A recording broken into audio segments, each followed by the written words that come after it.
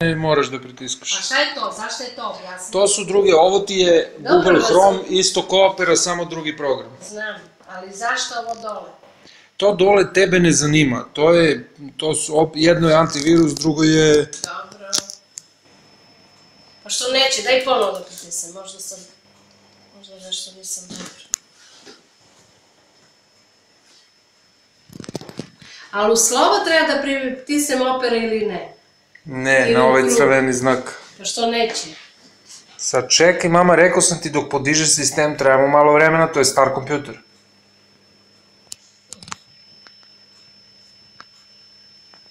Ajde, majko ti. Što me boli, ruka. Ajde, bre.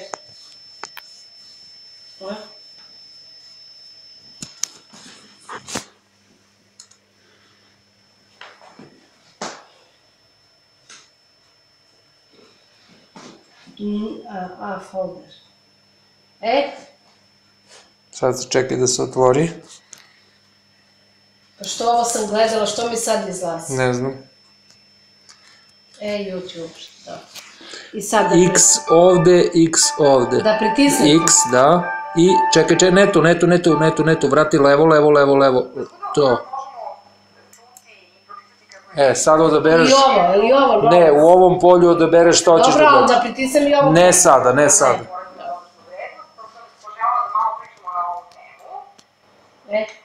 Hoću da gledam. A isključi mi taj ton njihov. Pa to će da se isključi kad budeš potražila to što hoćeš. Prvi put čula izjavu autora knjige Kako razmišljaju milioneri, Harva Ekera, dajte mi 5 minuta vaše vremena i ja ću vam predvideti finansijsku budućnost do kraja života. Bila sam malo reći iznenađena. Razmišljala sam kako je to moguće. Da li ovaj čovjek ima neke specijalne sposobnosti pa je u stanju da vidi ono što mi odnosno da drugi nisu u stanju. Kako sam se sve više bavila ovom tekstu. Da vidim da li ima.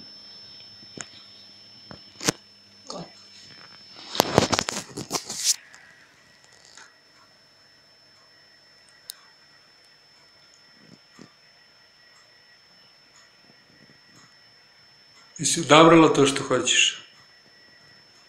A? Čekaj više. Šta da čekam? Pa nema.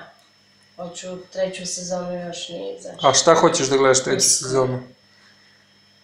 Pitaš, snimaš me, jel? Ne.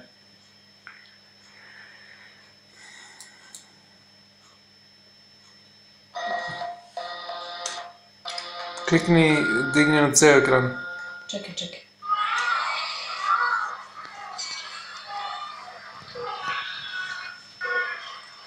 Podigni na ceo ekran. Pa što moram ceo? Pa zato što ti se mama tako vodi Ajde video. bre.